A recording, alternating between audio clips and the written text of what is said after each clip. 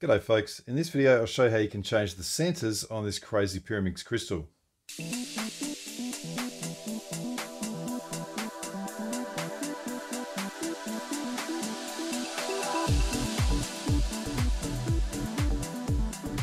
Right, well what I'm going to do is take you through the entire process. I'm not going to speed up anything, so that's just for those who want to see exactly how to do it. This is not a simple thing, so it is not, as I said in my unboxing of this video, it's not a user-friendly sort of process. It's not a quick process, but it is possible to do. And so it's one of those things where I think you'd end up spending quite a bit of time on one variation of a puzzle anyway. If you change this to the Neptune, you wouldn't just solve it in a day and then want to change it again. So I don't think there was any other way to do this. Let me show you exactly how I've discovered to do it. There's nothing out there. So I think this is the first video, so even if it's not as simple as it could be, well, it's something. And I'd love to see a simpler way. So the first thing, let's say that we want to change the white face. At the moment, this white face is a 0 face. You can see that as I turn it, the center parts stay fixed there. So that is a 0 face. Let's change this to a 1 face. First thing I want to do is on the whatever face there are, you can see there are 5 edges. And I want to turn each edge up one at a time and just release the pieces. And what I'm going to need for this, by the way, is a small Phillips head screwdriver just to get the screw out, and then a small flathead screwdriver or one of those plastic spudgery type tools that you can just sort of get in a bit. I'm happy to use this, you may not be. Okay, so we've got the first little part out. I then want to just move the white piece up, and whatever tool you're using, just get it in there underneath. And it's just enough so that you can displace it from its position. Normally when I'm doing it, it just goes straight away. It's just because I'm trying to demonstrate it. I'm not holding it, as I would normally position it. So this is, I'm making it look a lot worse than it actually is. That'll just come out like that. That's what I want. When those two bits are done, turn that back down and then move around to the next one. And we can just take that white purple edge out, move this one up, just get it out like that. That's more normal. Okay, turn it back. You might be thinking, why am I doing all of them? Can't I just unscrew the screw? Well, no, you can't, and that's one of the reasons this is quite tricky to do. You'll see when we get to the guts of it what I mean.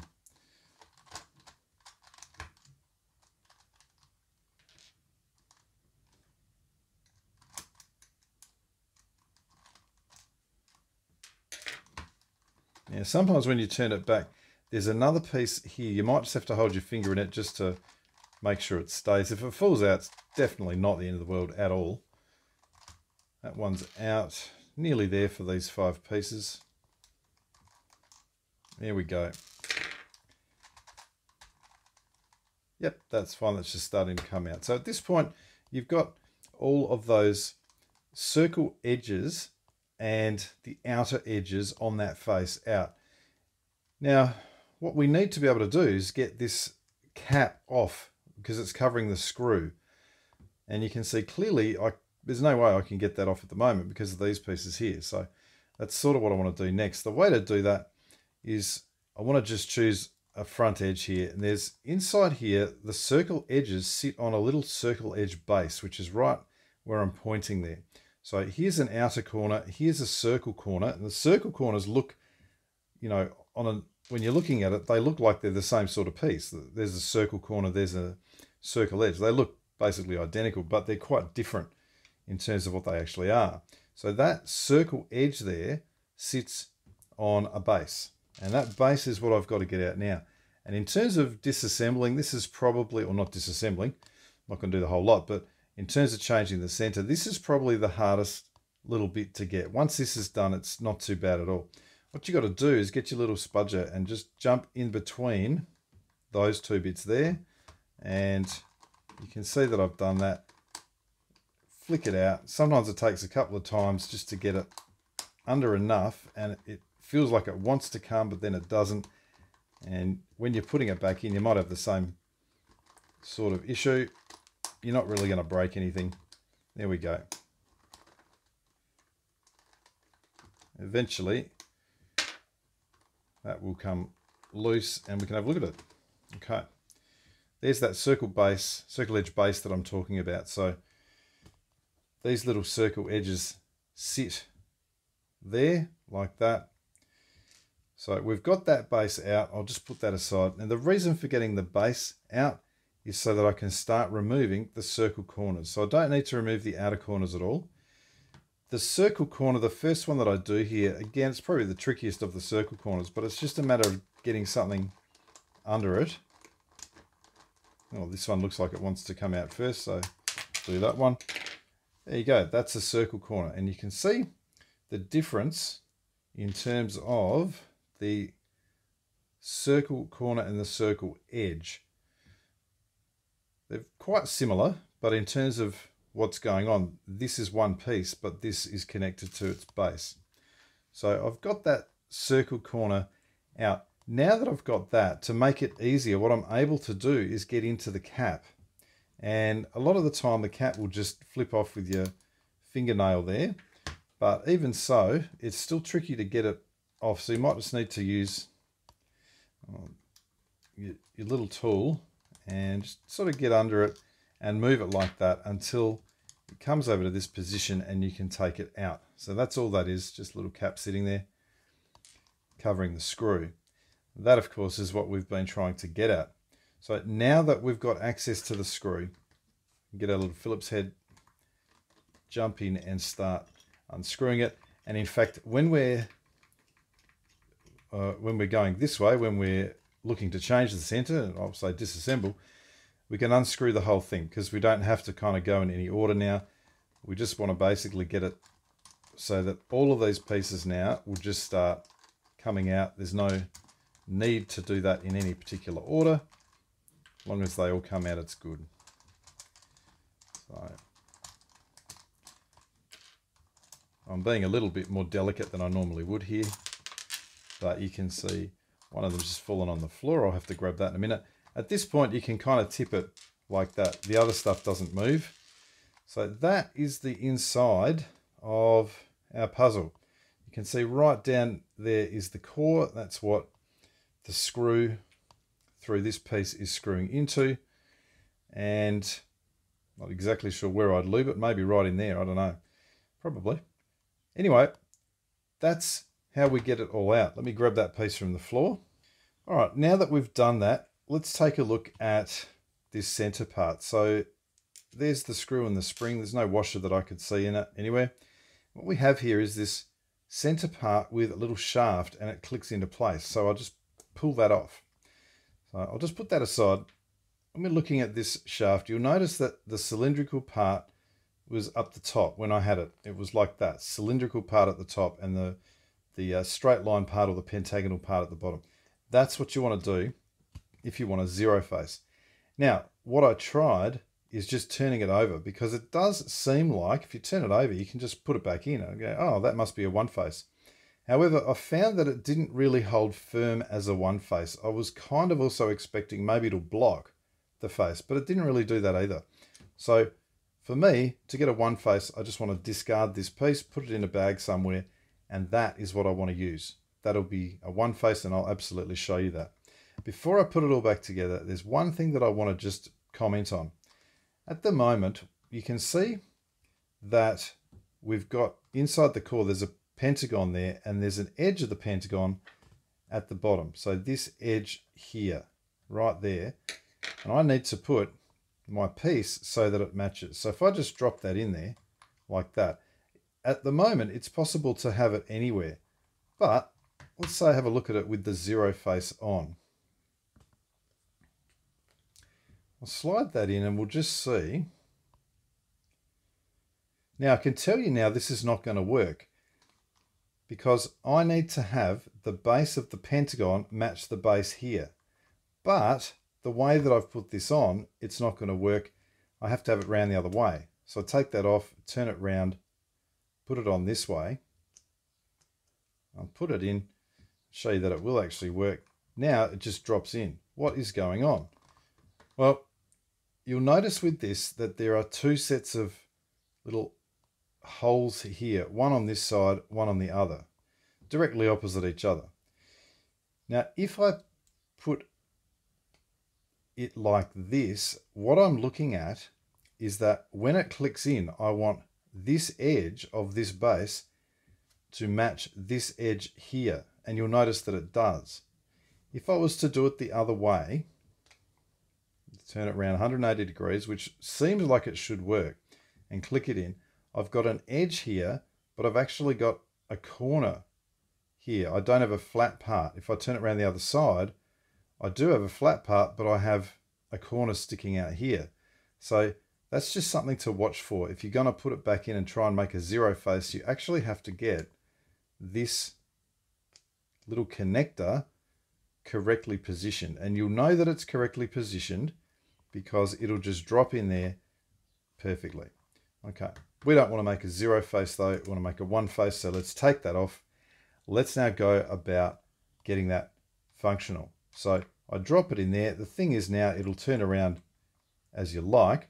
So what I want to do here, particularly for a one face, put the screw back in, and I want to screw it in just enough so that it holds it firmish.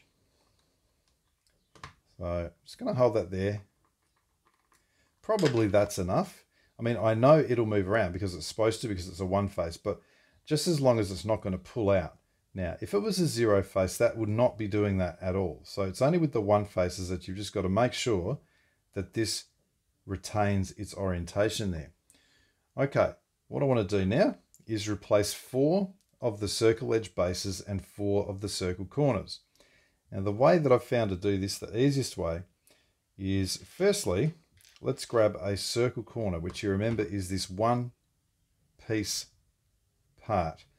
I can just, this is my front section, I can just put it in here and then it will just move around to the back. Now you can see that has rotated a bit, so I'll put it back.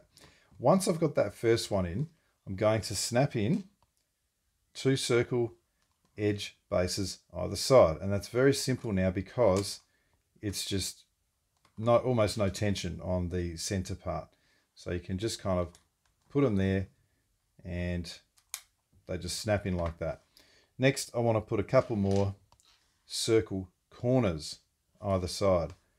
So you can try and just snap them in the same way, but I've found it's far easier just to put them in here at the front and turn them around into position and just check that that's still where it should be. It should be okay now.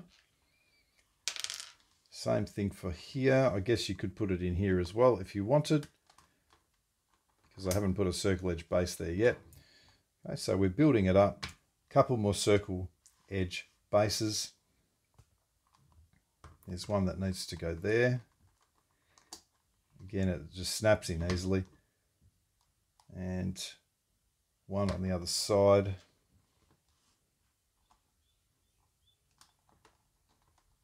And we've got that pointing the right way. I haven't even got the right piece. It's always good if you try and use the right piece for these things. There we go. Okay, let's have a look at the orientation. Yes, that's looking really good. What's next? I've done 1, 2, 3 of them and 1, 2, 3, 4 of them. So I need another circle corner either side. It doesn't matter which side. Again, I'll just put it in there and turn it to its position like so. Okay, because now what I want to do, and this is where it becomes not difficult, but just, okay, now we're getting to near the end of it. I got to screw the screw in properly. And this is the only part of it which is slightly frustrating, is that you're going to screw the screw in now, you're going to tighten the screw, and you're going to tighten it as you want it. The problem is you can't really turn it to test. I mean, you probably can a bit, and when you're experimenting with yours, you'll see that, but this has got to be now as tight or not as you want it. So I'm going to go relatively tight. I'll probably keep going until it's pretty much there. It's all the way. Now for a one face, I could actually back it off, I reckon, maybe 3 or 4. For a zero face, I'd only back it off 1, 1.5, because I want that to remain fairly firm. One faces don't seem to matter that much. So I've got the screw tightened. Next thing, I want the cap. This is why I've left this little gap here. So I can grab that cap, move it over, and again, maybe just use this sort of thing, position it, and that looks good. That cap is on. You can just sort of press it down if you're a bit worried. After that, you want to replace the last circle corner, which is this piece here. It's the same sort of way, it's just slightly trickier because everything's tensioned now. So I'm just going to sort of put it in there, maybe pull this back slightly, snap it in. There we go, that's good. And then the final, if I can find it, the final circle edge base, which is sitting here. Now this, it was the hardest piece to get out, and it's probably the hardest piece to put in. So the trick is just to make sure that this little tongue stays pointing that way. Sometimes it's very easy for it to just swivel around and you're trying to put it in like that. Well, obviously that won't work. So I might just kind of try and move them out the way a little bit. And snap, boom. So it wasn't as bad as I was making it out to be. Now, the last thing to do is replace the remaining pieces that we've got. And we do that in exactly the same way. So now it doesn't matter, I can do this anytime I like. I just want to turn that up to that sort of position. And firstly, just snap in a white piece like that. I'm looking for the white red, which is this one. That will then snap in nice and easily. Bring it back. Next one, white green. So I'll turn that up. Just got my finger over here, just trying to keep that piece down. And you can see this piece has sort of come out as well in its excitement there. So it's the only thing you got to watch a little bit. No big deal. Just be aware of it. Snap that one in. Looking for a white green. That's done. Okay, next one. White purple. Let's see what's what. That's looking okay.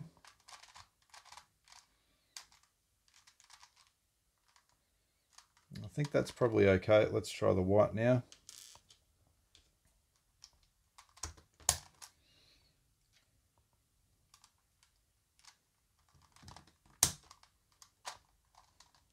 Two to go.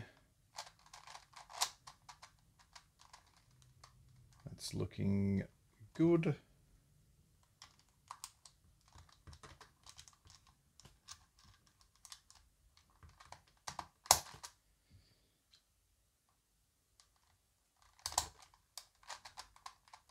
And the final one.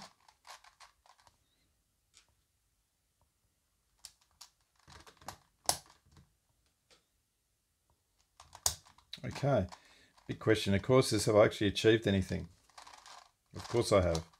I now have a working functional one face here. You can see that white face is now clearly a one face. Those center parts are turning with the face. So now when it's a zero face, if I try and turn another face up and turn that zero face, those parts remain fixed on that face.